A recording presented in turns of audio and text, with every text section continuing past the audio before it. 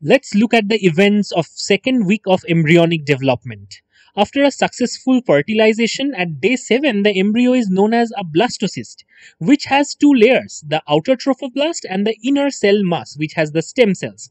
Now at day 8, the trophoblast is now subdivided into cytotrophoblast and the syncytiotrophoblast, and the inner cell mass further divides into epiblast and hypoblast.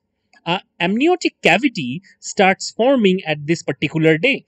Also, at day 10, you can find a primitive yolk sac which is forming. At this time, lacunar networks start to form.